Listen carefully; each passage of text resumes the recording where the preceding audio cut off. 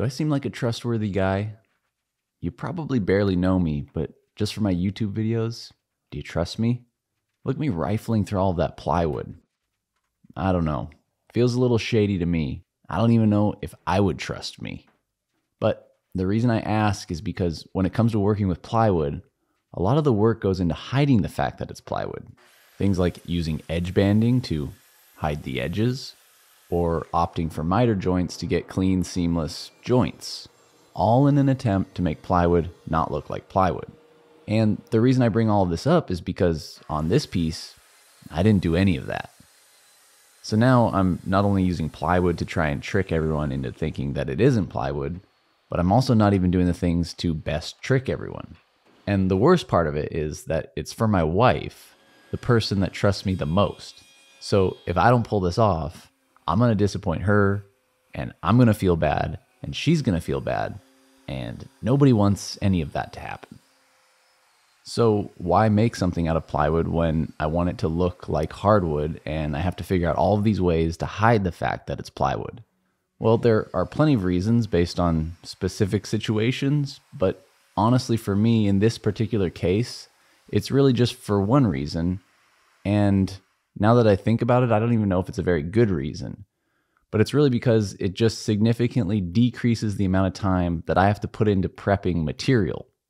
To make the panels for the box I'm building out of solid wood would probably take at least a day or two of just milling and gluing up panels, and then a ton of sanding just to get to the point where I am right off the bat when buying plywood off the shelf. And sometimes plywood can be cheaper, which I imagine is why most people assume that using plywood is the best option. But honestly, it's often not that much cheaper, especially when you're only making one of something. And then, like I said a minute ago, I spend a bunch of time hiding the fact that it's plywood, like doing this edge banding on the front edge of the main cabinet. Now I know I said I didn't do the usual stuff to hide the plywood a couple minutes ago, but of course there are places where it just has to be done, and this was one of them. And on top of that, I wanted a big round over on the front edge, so this thick edge banding will allow me to do that. All that being said, if saving time was my original reason for using plywood, doing stuff like this certainly makes that reason seem not very good. So I guess help me out. Why the hell am I using plywood? Or why would you use plywood?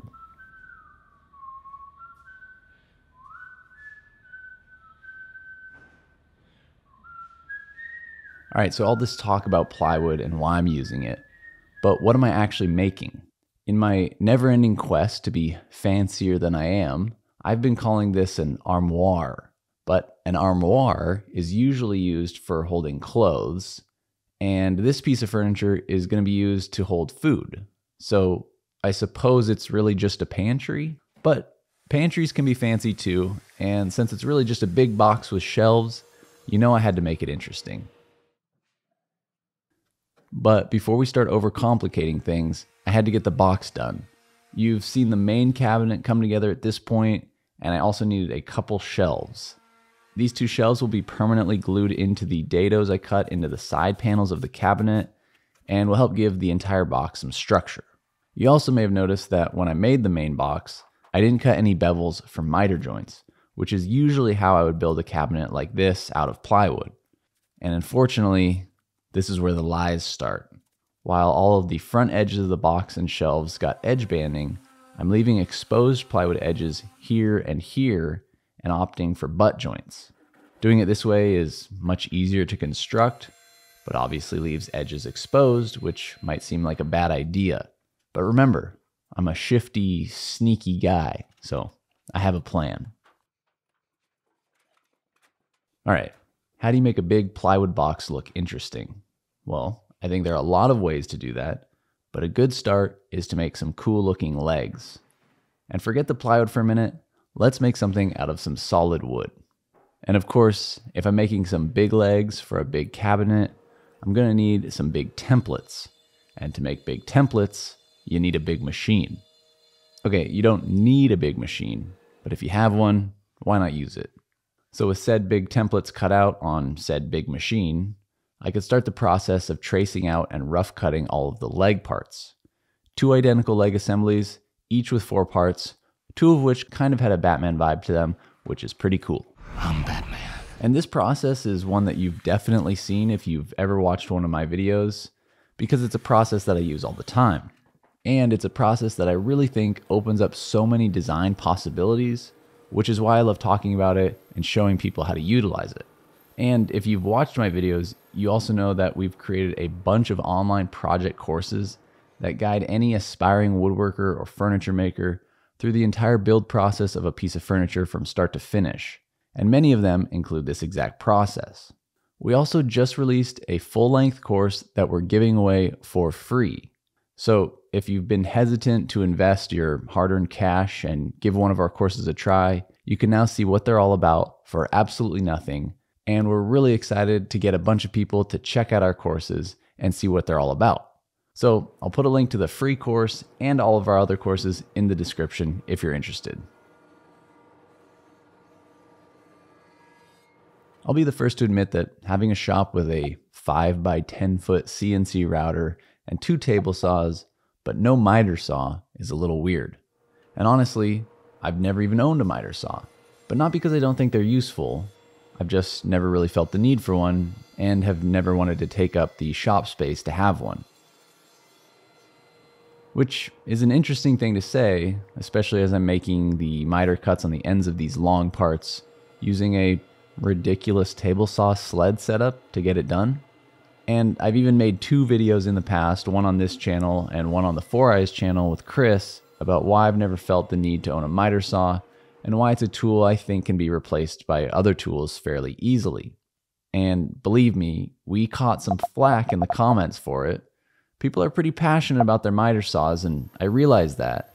So I just want to clear it up here once and for all and say that I think miter saws are trash and no one should own one. All right, I'm just kidding.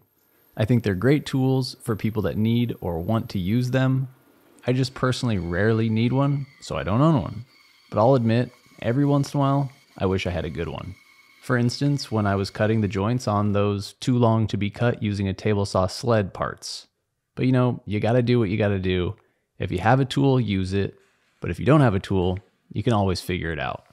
And I have to say, I always get a great result off my table saw, which means my joint faces are crisp and clean, the glue up goes way more smoothly, and that ensures I get really good glue seams. And on a piece like this, where the legs are such a focal point and the glue joints are literally in your face, stuff like that matters.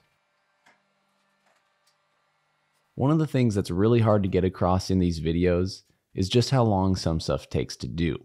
Besides showing the same repetitive task over and over again, I can't really think of a good way to show the passage of time accurately. Hey man, how can I show the passage of time accurately? 2 hours later. I got nothing. So just to help illustrate the amount of time some of this stuff takes, here's a breakdown of what I had to do just to take the 2 leg assemblies from glued up but still rough state to fully shaped. I have 1 template for each shape, so both need to be taped in place to allow me to use a template bit in my router and trim the inner curves. Each curve took maybe 3 passes, so probably around 5 minutes per curve, and to do both leg assemblies was 2 templates, each attached 4 times, then the 3 passes per setup, so a total of 20 minutes. From there, I could flip the piece over, change to a flush trim bit, and luckily do this in 1 final pass on both legs, so maybe another 5 minutes. One thing I do is leave the joint transitions rough and sand those smooth to prevent any ugly chip out I might get from the router bit. So some sanding with the orbital, then finish it off by hand, and do that at each joint for a total of 8 times. Probably around 2 minutes each with the orbital, and another 4 or 5 sanding by hand, so maybe 7 minutes total. After that, I wanted to add a large roundover on the inside curves as well, and I'm using a gigantic roundover bit. A bit this large needs to be used with care, so I had to take very light passes as I worked my way up to almost full depth. I probably raised the router bit maybe a 1/16 to 1/8 of an inch for each pass, and the router bit has an 1.5 inch radius, so it was probably somewhere around 8 to 10 passes per leg, 16 to 20 total, maybe around 3 minutes per pass, so at least an hour of doing this. And I actually think it was more than that, especially when you add in all the in-between stuff, moving parts around, taping and retaping templates, not to mention setting up cameras and getting everything I need for the video. Honestly, I don't really think this is something that anyone would be surprised by. Of course, this stuff takes a lot of time and we have to do all sorts of different things to get the video. But I guess the main thing I'm trying to get across is that I wish I could build things as fast as I can make them look in a video. That's really all I'm trying to say, I guess. What's the easiest way to simultaneously make something better and worse? I don't know if this answer works for everything, but when it comes to making furniture, I would say Overcomplicating Things does this pretty well. At the simplest, I need to make 2 doors and 1 drawer for this pantry, and that's pretty easy, but it's just too simple. Again, I'm just building a big box, and sometimes when I'm feeling especially pretentious, I look at the big blank area of a cabinet that the doors and drawers are going to cover as sort of a blank canvas. Probably very, very similar to how Michelangelo felt when standing under the blank ceilings of the Sistine Chapel. So in order to satisfy my urge to be an artist and make things needlessly intricate, I came up with an integrated pole design that was needlessly intricate.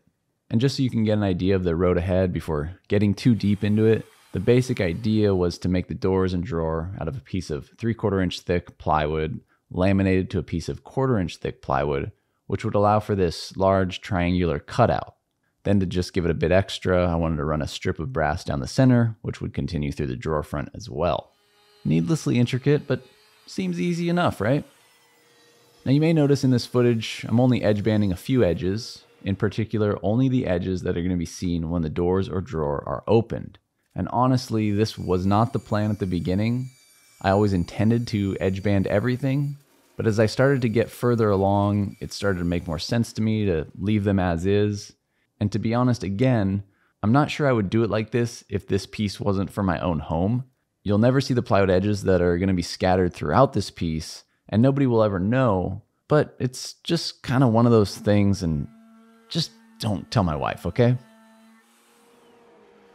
So one of the things that happens when things get complicated during a build is that not only is the actual build process difficult and confusing, but while I'm doing it and filming everything, all I can think about is how I'm going to explain this stuff in a video. We skate this line between explaining what we're doing for everyone that's interested in some of the minutia of the actual build, and also keeping it interesting and fun to watch for the casual viewer.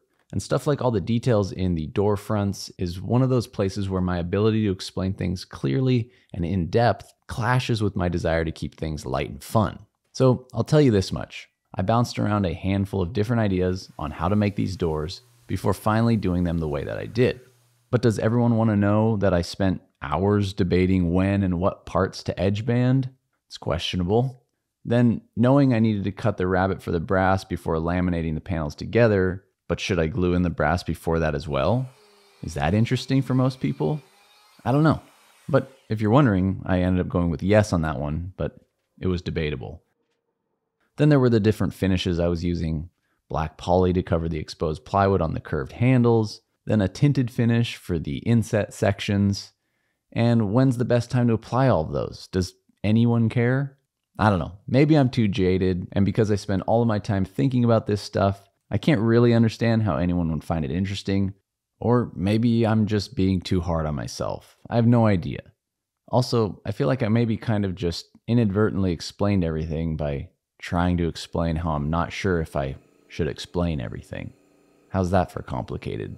But I will say, if you're here for the entertainment, I hope I'm delivering on some of that. And if you're here for the woodworking, hopefully I'm delivering on that as well. But if you're part of the group that's still wanting more of that in-depth woodworking stuff, go check out my Patreon page. I post a commentary video of every video I make for YouTube that's very much focused on the actual building process. And on top of that, I'm going to start a new series with some of my other maker friends where we sit down and just kind of chat about stuff. And I'm going to start releasing those pretty soon with these guys. So thank you for all the support. I couldn't do it without you. And hopefully you enjoy the extra content over there. Oh, and if you want a t-shirt, my Patreon page is the only place to get those. Thanks to the fine people at the Copper Tee, I have some of the nicest screen printed shirts out there. Go check them out if you want to put your name on a shirt. They're a small business run by great people, so you can't beat that. And helping each other out is what makes it all possible. So thank you. So we have 2 doors and 1 drawer front, all of which have handles cut, brass inlaid, finish applied in strategic areas, and everything laminated together thanks to the magic of air pressure. Up until this point, everything I was doing was tricky and confusing and required a lot of thought to make sure I was doing it right, but none of it was particularly stressful, until now. This is technically the easiest part of making the doors and drawer, but definitely the most nerve-wracking. It was now time to cut everything to final size. Making these cuts are about as simple as it gets, but after the amount of work that has gone into each of these, the thought of cutting something too short or out of square was scary. It was just scary. I used all the different combinations of saws to make these cuts, ripped some on the table saw, cross-cut some with a track saw, cross-cut some back on the table saw. Honestly, I just went with whatever I felt would give me the best result. And with the brass already inlaid, there was an extra layer to consider, especially when using a saw stop. But I managed to make all of the cuts without completely screwing everything up, and I could then move on to installing the hinges. I almost always use this style of hinge as it's completely hidden when the door is closed and gives me the most amount of adjustability. On a big cabinet like this with inset doors and drawers, being able to adjust everything is super helpful and allows me to really dial in all of those gaps and get everything as even as possible.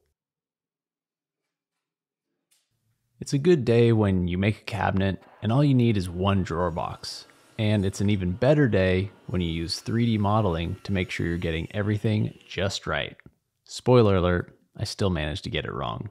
So I use Fusion 360 to model all of my designs before I actually build them. And I tend to fall into kind of a middle area where I model something to get an idea of things like size and shape and proportion, stuff like that. But I usually don't go as far as modeling intricate joinery or specific cabinet hardware and stuff like that. But as I use Fusion 360 to design more and more pieces of furniture, I find myself getting more and more detailed with my models, which has helped me become more and more efficient with my time and material.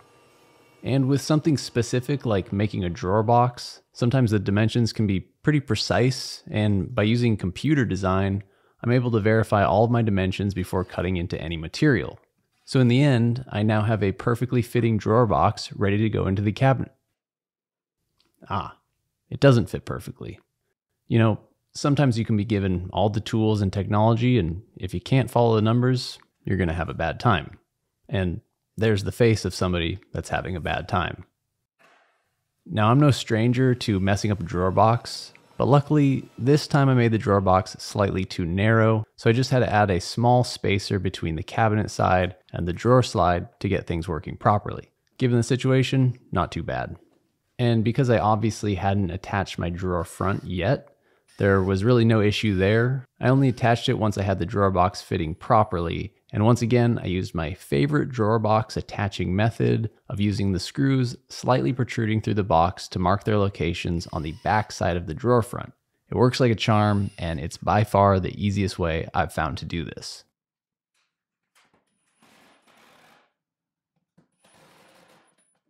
If I had my druthers, this is where I would stop a project. I built everything, it all fits together nicely and looks good, and all that's left to do is a million tiny little things. And all of them are annoying, especially with this piece. First, sand up all the brass and make it look nice. But of course, there are areas on this piece where the brass is inlaid into already finished plywood. So I have to tape it off so I don't mess up the finish. Makes the brass look great, but it's kind of annoying. Drill a bunch of shelf pin holes. This is completely utilitarian, just a place to add a few more shelves, and honestly, it doesn't even take that much time, but it takes some time, which is annoying. Cutting a back panel and the rabbet for said back panel. This one takes time and is messy. Using a router to cut a decent sized rabbet, especially in plywood with a partial MDF core, is going to create a lot of dust, and dust is annoying. And of course, sanding and finishing. But I feel like I'm getting a little complainy, so I'm not even going to go there. We'll just move on to the good stuff.